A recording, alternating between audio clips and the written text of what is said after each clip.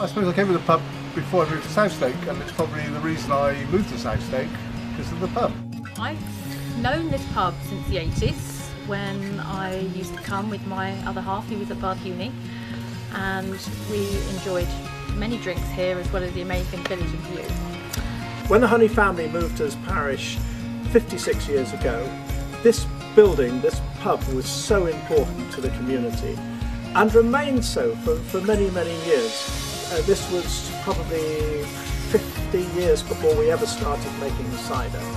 And the Packhorse, as soon as we all became nearly old enough to drink, was quite an important part of our life. It was a village pub, and I would think the vast majority of the weddings in the family have had the Packhorse involved in it some way. So we were very saddened when the pub closed 4 years ago, because it is a very, very special place.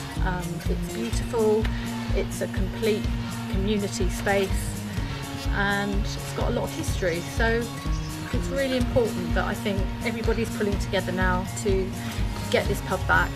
It's a very, very special pub. And it brought life to the village, but now there's very little going on. So I think if it comes back and gets popular again, then new life will be bred in. My goodness, we miss it. You've got to own a little bit of history, I think.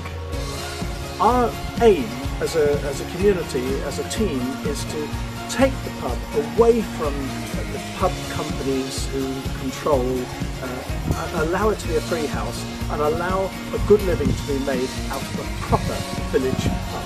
Your name will be up and down on the wall, and you'll feel proud that you've actually cropped up and saved a bit of heritage.